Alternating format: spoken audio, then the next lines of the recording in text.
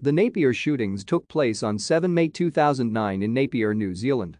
At around 9:30 am, Jan Molenaar fired on police officers executing a cannabis search warrant at his house at 41 Chaucer Road, killing Senior Constable Len Snee and seriously injuring Senior Constables Bruce Miller and Grant Diver. A neighbour attempting to assist the police was also shot.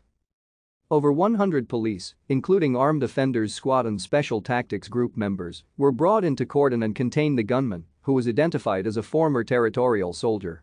A siege lasting over 40 hours developed, during which police officers made repeated attempts under fire to retrieve the body of the slain officer.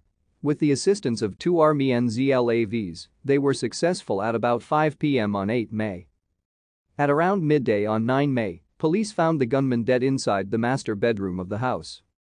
Jan Molenaar, 51, was of Ngti Kahingunu descent and grew up in Napier, where he went to Nelson Park Primary School, Napier Intermediate School and William Colenso College. Thank you for watching. Like and subscribe if you would like to view more of our videos. Have a nice day.